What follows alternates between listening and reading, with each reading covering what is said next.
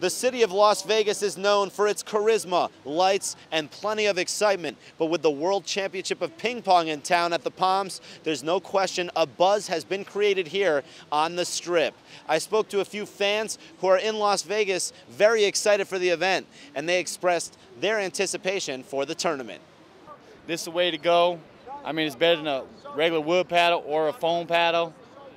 If I were to play, this is what I would use right here. I'm so excited because the Palms this weekend is so much fun. There's so many people here, and it's gonna be fun because we got the new paddles, sandpaper paddles. It's got a better grip. Even the handle's got a bit more oomph in it, so you can really whack that ball.